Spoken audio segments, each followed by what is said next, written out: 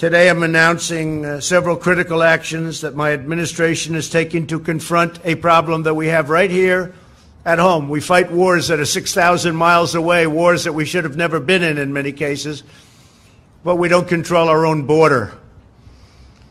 So we're going to confront the national security crisis on our southern border, and we're going to do it one way or the other. We have to do it.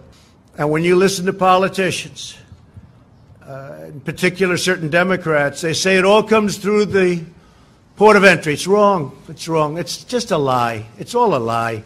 They say walls don't work. Walls work 100%. Everybody knows that. Nancy knows it. Chuck knows it. They all know it. It's all a big lie. It's a big con game. So I'm going to be signing a national emergency.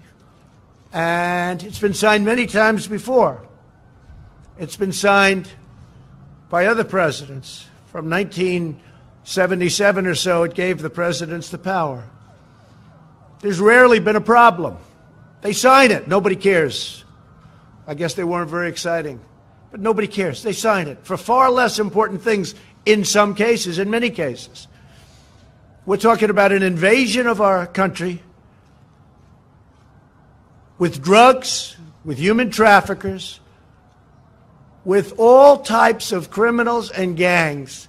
We have some of the greatest people I know. They've been with me from the beginning of my campaign, almost from the first week, the angel moms. Unfortunately, we have new angel moms. One incredible woman just showed me her daughter, who we're talking about killed in the year of 18. I said, I haven't seen you before. She said, no, I'm new. I said, that's too bad. It's too bad.